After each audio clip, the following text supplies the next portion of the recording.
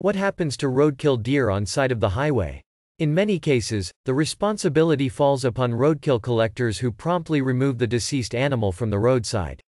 However, if a roadkill collector is unavailable or does not arrive in a timely manner, natural processes take their course. Scavengers, including vultures and carrion-eating birds, are often the first to detect the scent of death and swiftly descend upon the site.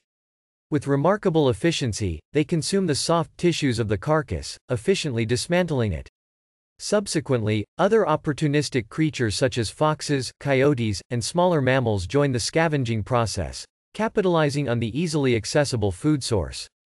This chain of events underscores the resilience and adaptability of nature's intricate ecosystem, as it efficiently repurposes the remains of the roadkill deer to sustain other wildlife populations.